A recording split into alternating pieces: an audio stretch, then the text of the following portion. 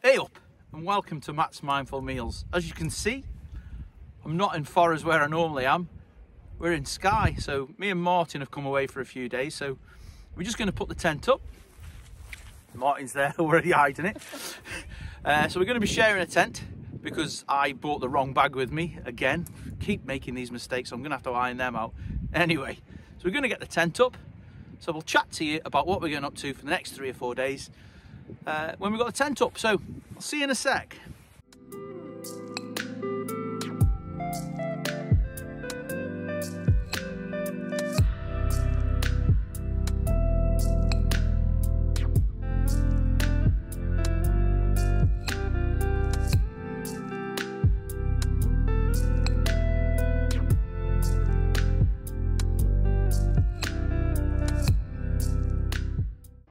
So that's the view I'm going to have in the morning. Now that's Loch Sligachan. I'm sorry, but I'm from Stoke, and that's what it comes out of my mouth like. But we'll pan around this way, and this is the start of the Red Coolins. Sugur Mari, according to Martin. But don't shoot me for these pronunciations. And this is a little bit of the campsite. So there's the water facilities. But the main thing, really, that white building you can see there is the Siglitz.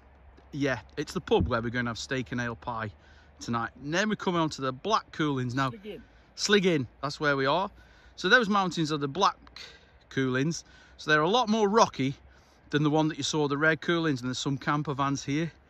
Martin's tent. So we got Martin's tent up. And I've had a bit of a brainwave. I'm going to try something that you see people doing this car camping. Now, I've had a thought about it a few weeks ago. And the car does fall completely flat. So I'm going to try, for tonight at least, to see if we can get it so I can get a flat bed in my tent and everything's all squared away. So Martin's squaring his stuff away in the tent.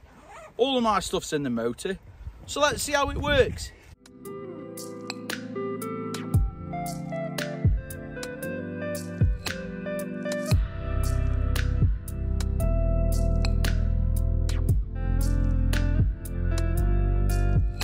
It's definitely possible, but I want to save the battery on my phone, so I'll bring you back when I'm all sorted. So I'm all set up in my car. I'll show you in a minute and you'll realise that I have actually planned this out properly and I know where the boxes all fit, and that's why I've put the things in the boxes. So I am going to be maybe staying one night in Martin's tent, but if this works out really well, then the plans come together well. So what I've got is a Civic Tourer Estate.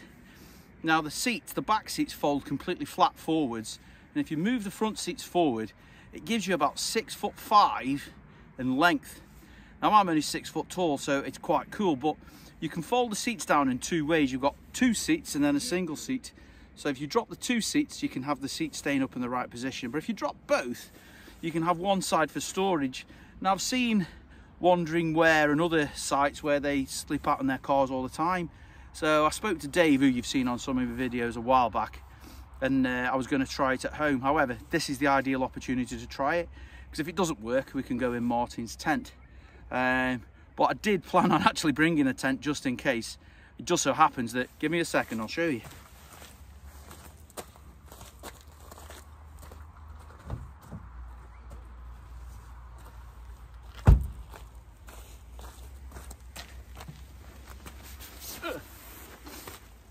This is the tent I'd planned to use, the Coyote 3.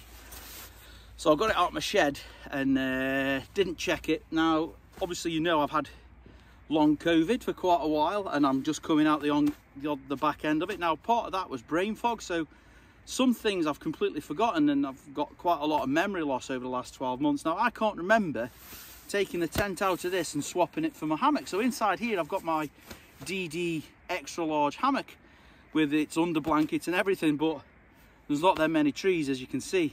So anyway, so plan B, I'm sleeping in here. So I'll show you what I've done, and you'll have to let me know whether you like it or not. So give me a second. Martin's laughing his head off. Anyway, I'll see you in a minute. So there you go, there's the view from the back. So you can see the 2-seat side I've got set with my bed. Now that's the full UL 140, so that's the same size as a single bed, and it's 140mm deep. Then on the opposite side, where the single seat folds back, I've got my North Face duffel bag, and then I've got my double canister with all of my kit in it. And then I've got my drinks bottle, and I've also got my battery packs and all of the charging cables I need in that box. And then I've got my sprout light, which is going to keep everything light, because you don't want to be running the lights off your battery if you've not got a spare battery, because the battery on this thing is going to need to start the car up when we move around the place. But as you can see, it's fully flat. And then underneath, I've got my Thermarest pillows, and this is my RAB 1100, so I'm going to be plenty warm enough. But if the car does get cold, like some people have said it does, I've also got a thermal mattress to go on top of the UL 140. So there you go. So it's time to nip off to the pub and go get a steak and ale pie, and I'll see you when I go to bed.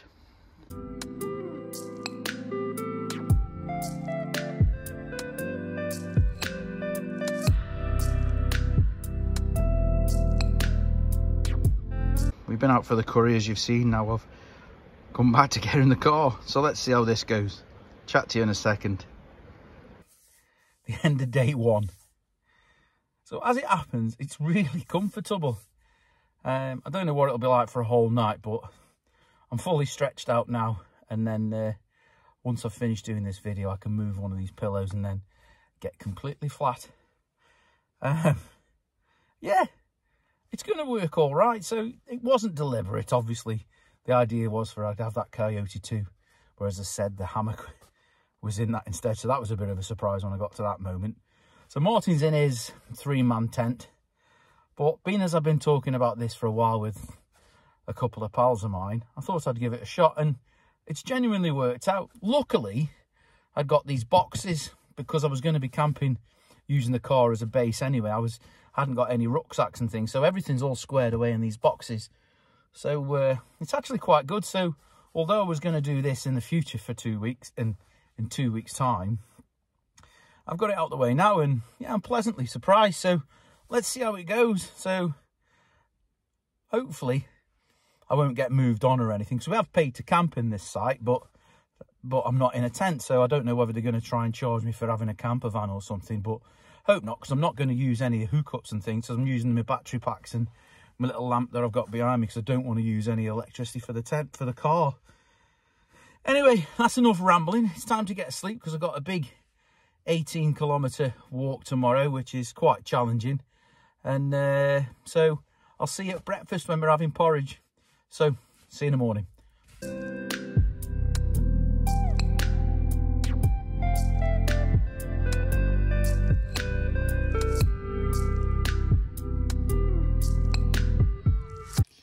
Good morning. It's 7 o'clock and I've slept all the way through, and the car's nowhere near as cold as a tent goes. Anyway, it's raining a little bit and there's no sign of movement in Martin's tent, so I'm going to get my head down again for a little bit more. So I'll see you when it gets a bit lighter.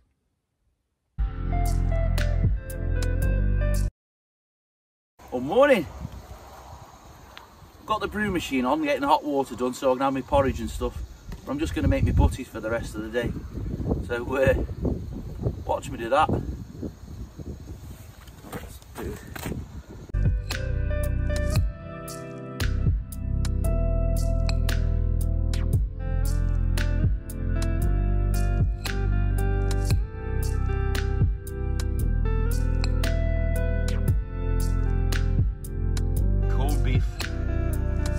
Corned beef and Branston Baps, all ready to be packed up to be taken up into the big hills.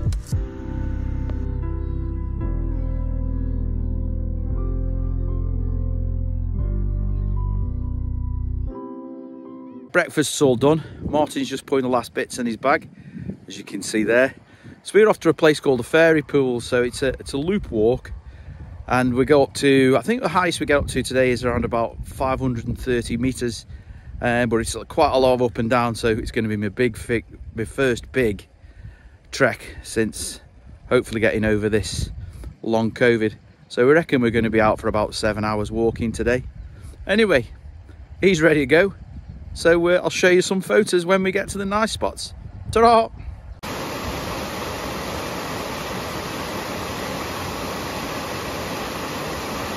So we're doing a little bit of navigation training, and as you can see the map's upside down because we've got it orientated to the way we're walking, but we're not 100% sure where the path is. Ah, there it is.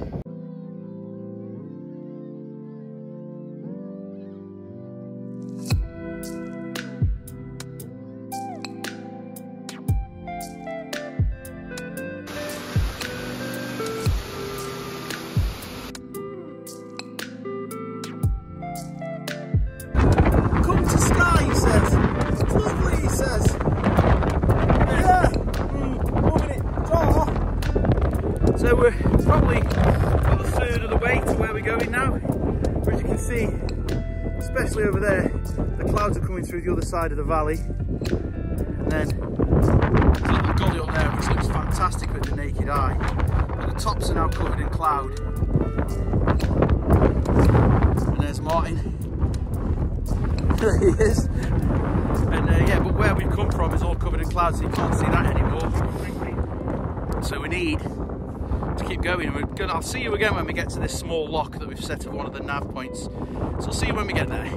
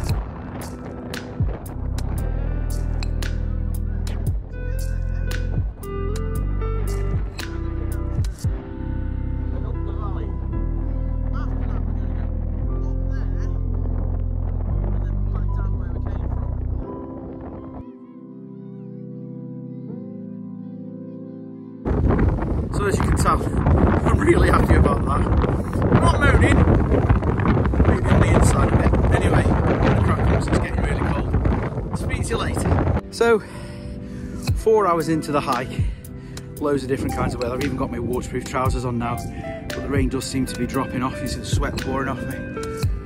We've come to, I'm gonna show you behind me.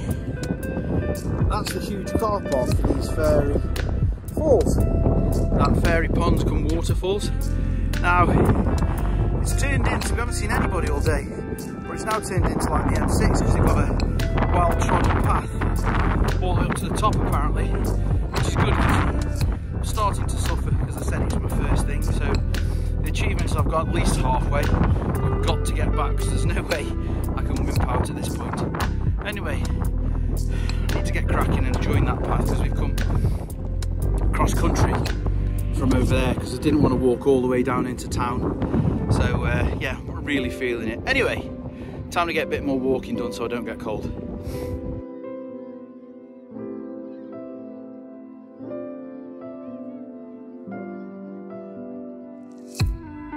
But if I'm being honest with you, I'm absolutely tated.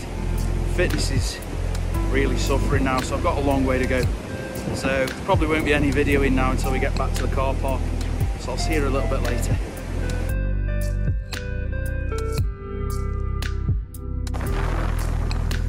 That is particularly cold.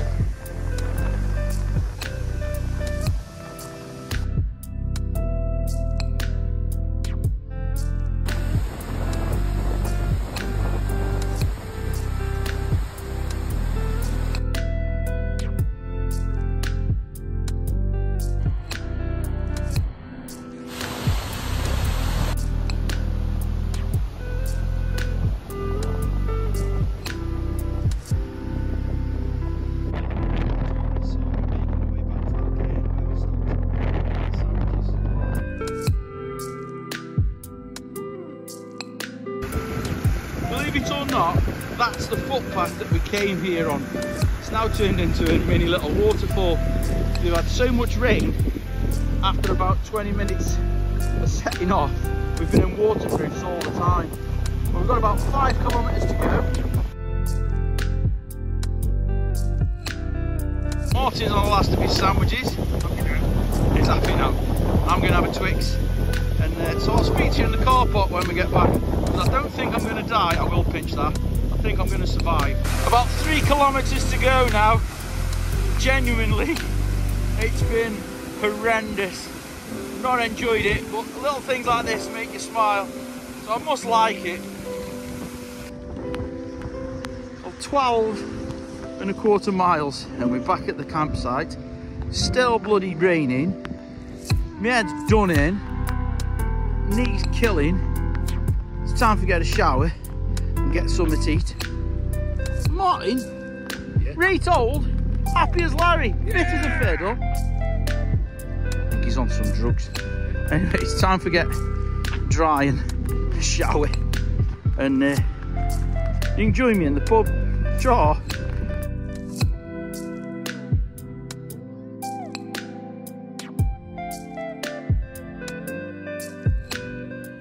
Well, I'm back in my car. I didn't video tea because literally I just nailed the pint and then ate my fish and chips and just sat there for an hour. Absolutely knackered. Anyway, I'm going straight to sleep. I don't know if I'm going to be able to do anything tomorrow because, yeah, my legs are shot to bits. Maybe I've done too much the first time I come back. That's very unlike me. No, it's not. But yeah. There's some moments that were brilliant, but some moments I was really hating it. Probably the weather, because it was awful. God knows what it would have been like if I'd not got the proper gear. But anyway, I'll chat to you in the morning. Morning, everybody. Well, it's now 5 to 7 on the Wednesday morning. Really windy night last night and the rain hasn't stopped.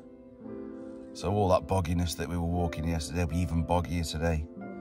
My legs and my lower stomach are really sore, so I don't know whether I've pulled something or anything. So we're going to take it easy today, try and get all of our kit dried, and then see what we can do with the day, because I think it's going to be brighter this afternoon. So a little bit more sleep and then some breakfast. So we're up and about, and you can see that the rain's finally stopped. But unfortunately, I've picked up a twinge that's too bad to carry on with. So we're going to do a little bit of sightseeing and either pack up the camp tonight or pack it up tomorrow, but I just can't continue the walking because I'm just in too much pain. Anyway, I think it's time to start going back to my cooking videos in the areas I'm comfy with until I get my health, well, I'd say more of my fitness back. But anyway, chat to you in a bit.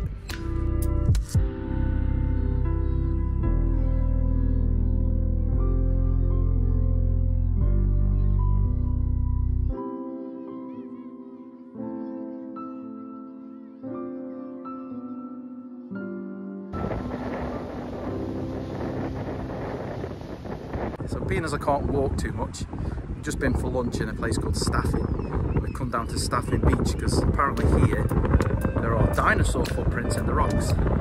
Lovely little place, and it's really volcanic. It's underneath some really big cliffs that you can see here.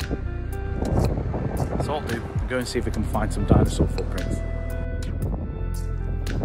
Yeah, big old footprint there, isn't it? Yeah, I wouldn't mind being around when he was You don't want that stand on your toes.